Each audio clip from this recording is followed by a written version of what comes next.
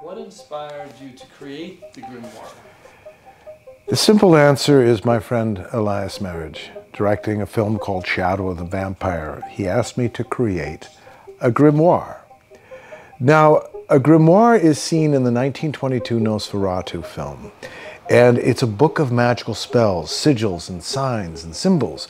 And so we looked at that, and he asked me if I could create one.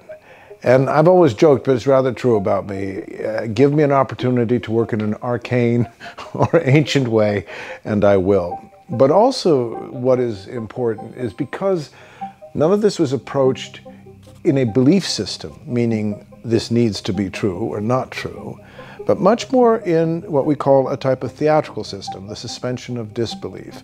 And this is very important for the imagination because as we move through the images, which we don't have time to really go through tonight, except to look at the different qualities and beauty, meaning that we're moving through a book and we see characters that are dark and they take us into the dark, they take us into the deep imagination.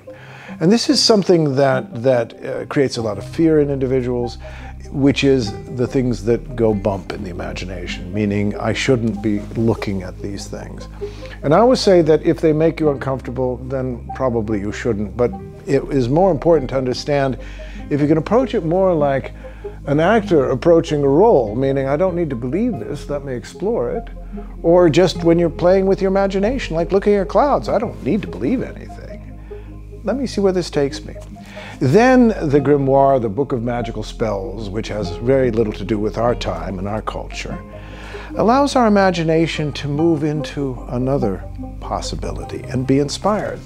And so I always was looking in this grimoire to finally say, well, what is it that I can learn from you? Not what is it I'm illustrating, because none of this was an illustration. And what I found in working on it was this fascinating truth that buried deep within us is a connection. But we have to ask the question. Some would say, like in a creative sense, if you want to know the music, you have to ask the question of the music. If you want to know the poem, you have to read the poem. And that's what this is saying. To know me, I needed you to take this journey. And that's why, just in terms of its journey being magical, from the movie, from Shadow of the Vampire, it then is seen with the Rolling Stones and Keith Richards. He sees it, and it's lifted into their A Bigger Bang tour from 2005 to 2007. My first outing professionally as an artist. I'd always worked privately. So to see this on stage in enormous projection with the Stones, there was something very primordial, something very ancient, something about this deeper truth that, you know what? This is just hand and ink and paint. This is the oldest language, and these are the oldest tools, and this is the oldest vision.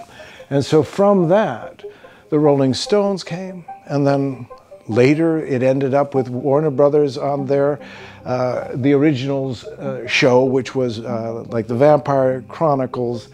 It became Esther's Grimoire, and you can even look it up.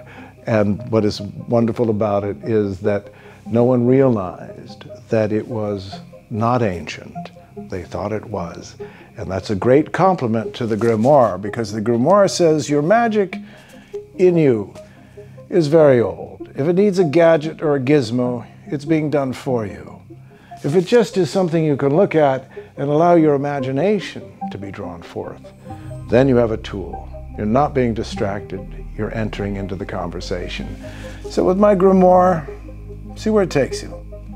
Let it invite you into the conversation. And remember, just as there is day, there is also night. Just as there is light, there's also dark. But the grimoire teaches, do not be afraid of the dark. You will transform the dark and turn it into art. That's the alchemy of our true humanity. Thanks.